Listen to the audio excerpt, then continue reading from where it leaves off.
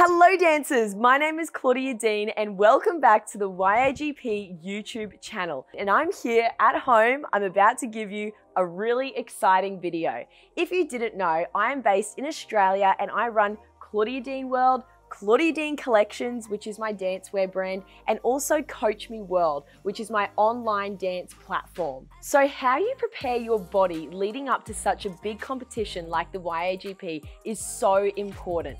I myself competed in the Youth America Grand Prix back in 2010 representing the Royal Ballet School. So I have so many exercises that I want to show you on how I used to prepare my mind and body, especially for the YAGP. All I want you to go and quickly grab is your power band or any resistant band that you have. So let's get straight into it.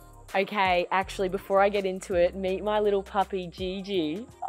How cute is she? She's a mini dash hound. You're so cute. Now, think of how often we do our retire position. So lift your leg up into retire, dancers, and just have a feel of how open your hips currently feel right now. I personally don't feel like my hips feel very open, but that's about to change with this key exercise. So what I want you to do, dancers, is just grab something to hold on to. I'm just using a little bar stool, or you could grab a bar, a bench top, whatever's close by.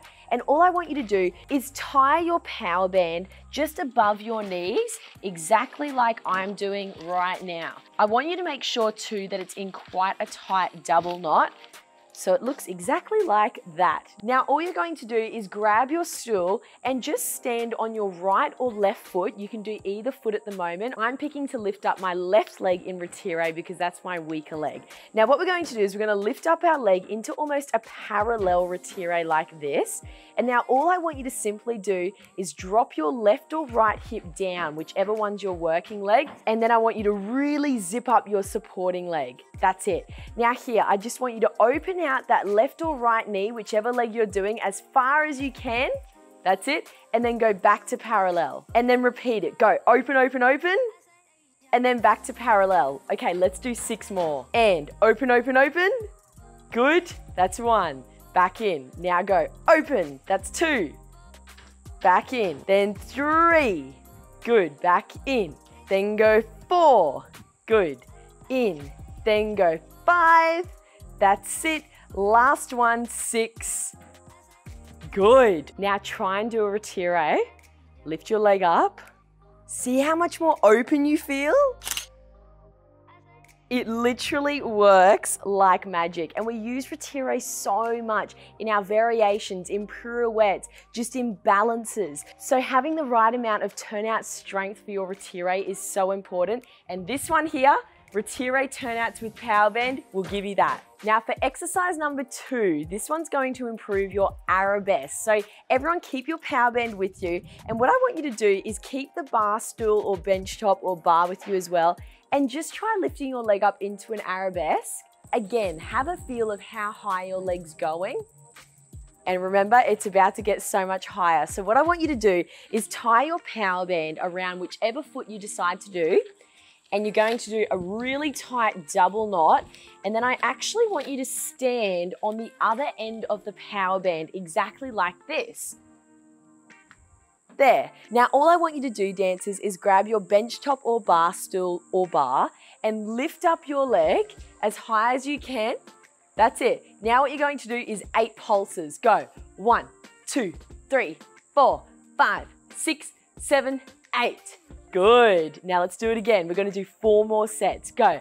1, 2, 3, 4, 5, 6, 7, 8.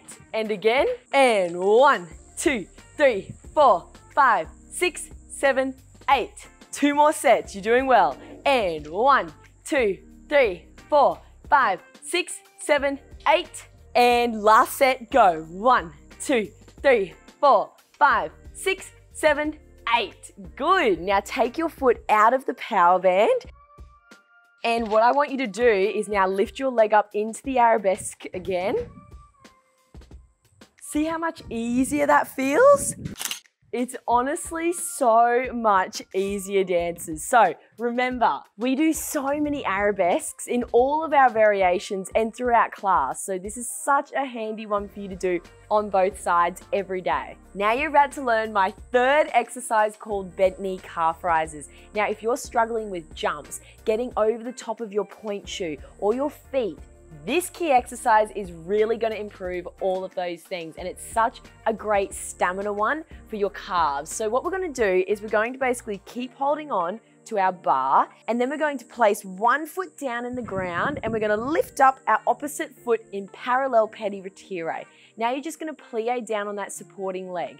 Now all you're going to do, dancers, is rise up on that supporting foot to about 70% high. So you're not going all the way up like this, and you're not doing a little bit like this. It's about 70%.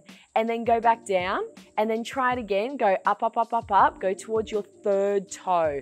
So you're not rolling inwards or outwards, you're going towards your third toe. And then going back down. Now try it again. Go up, up, up, up, up. That's it. And you should feel it in this lower area of your calf right there. And then again, go back down. Now we're gonna try 16 all together. So let's prepare, hold onto the bar, lift up that working leg to parallel petit retire and fondue down on our supporting leg, and let's go for 16. And 1, down, 2, good, 3, and 4. You should feel it now.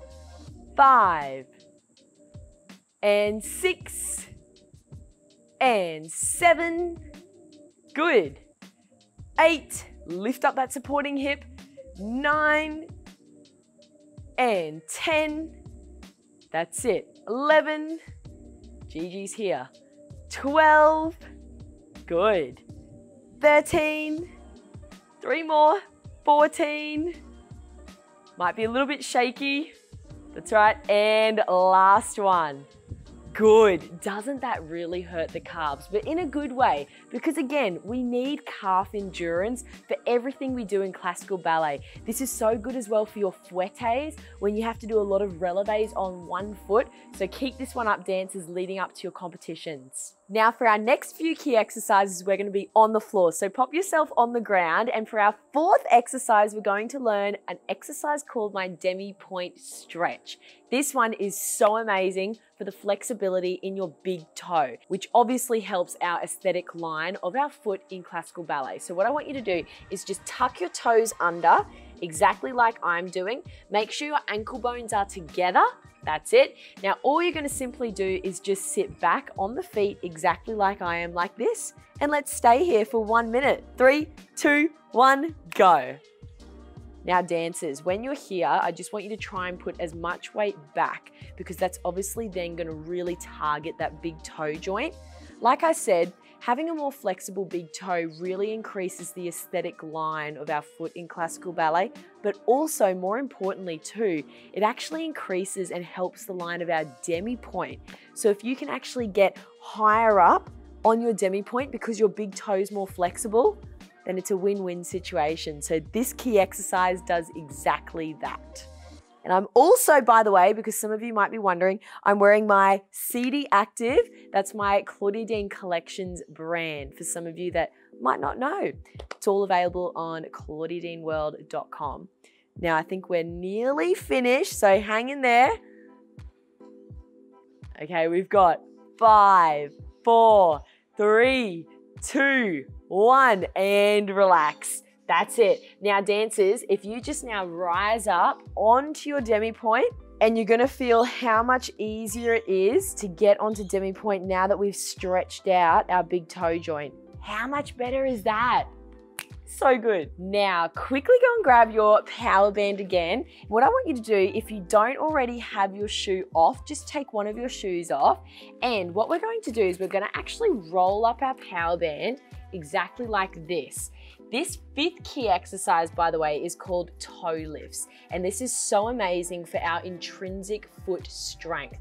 Obviously, most of you would know Intrinsic foot strength basically increases our foot strength overall. So the stronger your feet are, the easier your point work's gonna be, the higher you can jump, the more force you'll have in your pirouette. So we wanna make sure we have strong feet. So fold up your power band exactly like I have. Now what we're going to do is we're going to actually put the power band underneath just our big toe, exactly like that. Then I want you to grab two ends of the power band with one hand, exactly like I'm doing. And I want you to try and plant your 4 other toes in the ground. And then you're going to try and lift off your big toe like this. Now when you're doing this, dancers, if you can make sure as well that your hand is sitting on top of your big toe joint like that. Now, when you're doing this, dancers, if you can also make sure that your right hand is also on top of your big toe, exactly like this. Now, all I want you to do is try and pull the power band up a little bit so there's a bit of resistance between your big toe and the power band here. And then you're going to try and push that big toe down into the ground. Good. And then try and lift it back up. And again, go down into the ground and then lift it back up. Now, as you're doing this, try and keep your big toe in a straight line. Keep going. Good, and back up. That's it. Keep your 4 other toes in the ground too, and back up. Let's do 5 more, okay? Go 1, and then up. Good. Then go 2. Good. Up. Then go 3. Good. Up. Then go 4. That's it. And then last one, 5. Good. And remember to do both feet. Now dancers, keep your power band with you and we're going to go on to our 6th key exercise. So for this one, what we're going to do, dancers, we're going to actually tie each end of the power band around both feet. Make sure you tie them in really tight double knots. This one is called my power band middle split pulls. And this one basically improves your hip flexibility, hip range, and just overall, you're going to feel much more open in your hip area after you complete this. Now, what we're going to do, dancers, once we've tied both ends of the power band around both feet, is I want you to actually turn the knots so they're actually facing the inside of your foot, exactly like this. Then from there, we're going to push the power band behind our pawpaw, exactly like that. Now, if you don't know what the pawpaw is, that's the bottom. Now, after that, we're gonna lie backwards like this, and we're gonna open our legs out into our maximum middle split position like that. And we're gonna stay here for 1 minute, okay? Let's go, dancers. 3, 2, 1, go.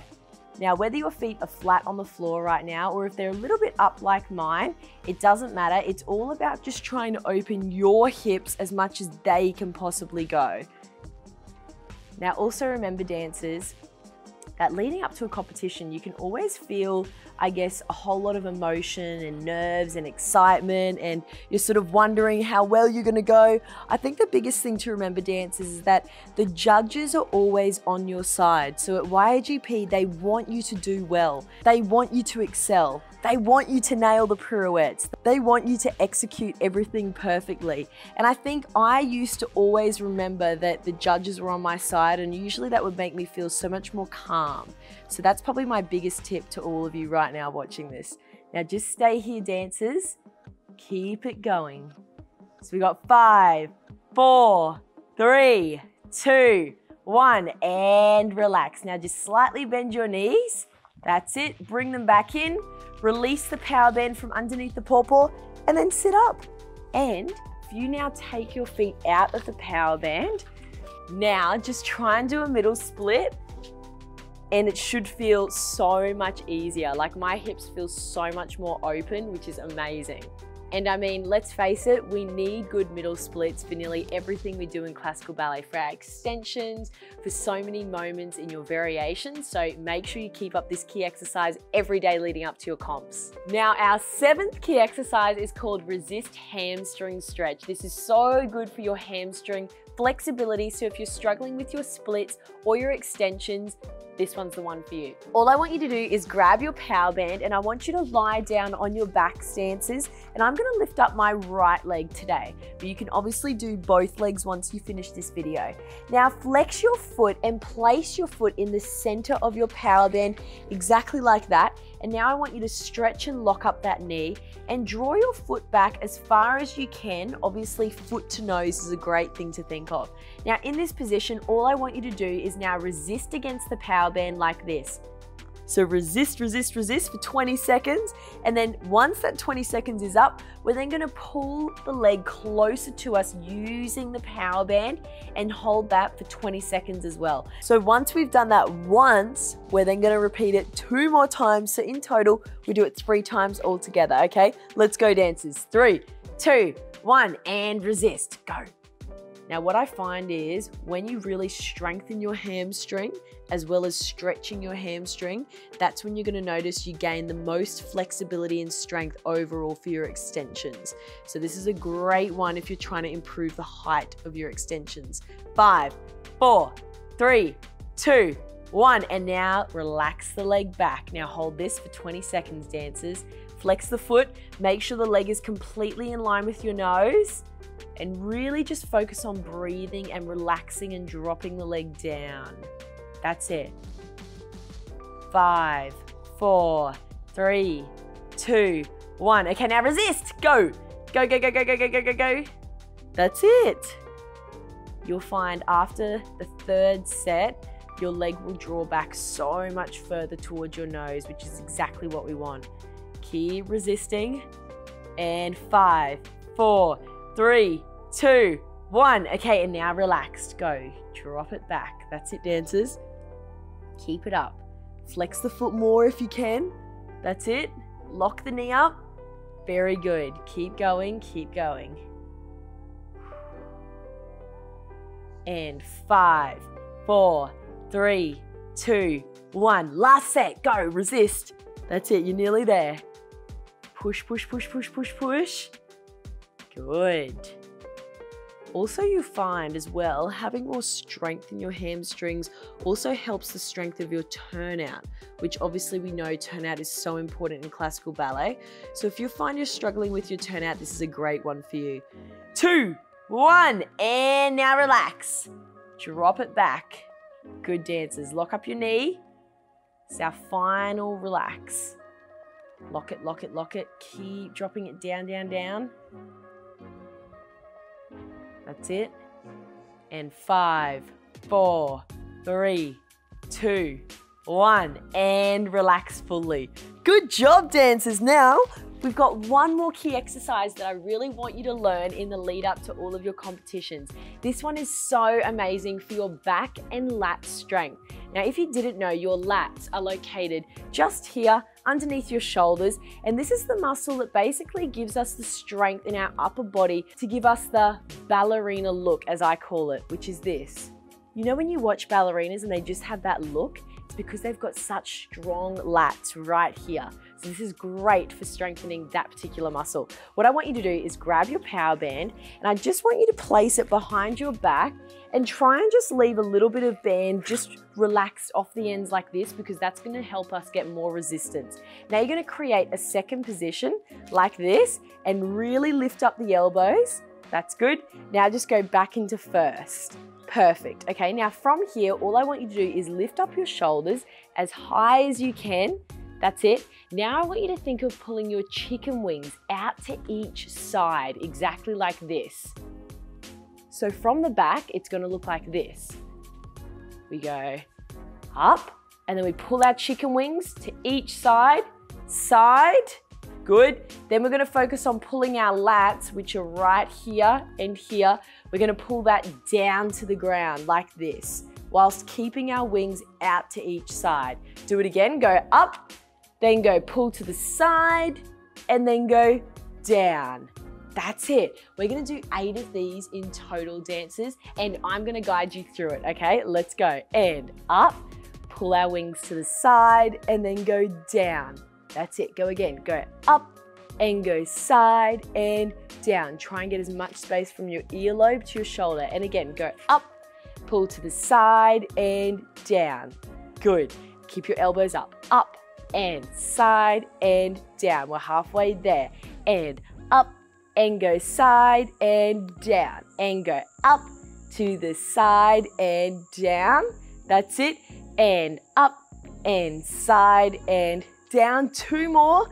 And again, up to the side, down. Pull those lats down. And again, up. Last one. Pull those wings to the side and then go down. Pull the shoulders back against a brick wall.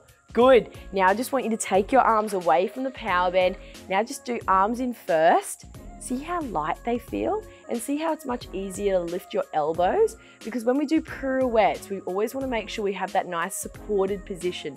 We want the long necks. And this is exactly how we get that. We get it by pulling our lats down and getting our chicken wings out to the side.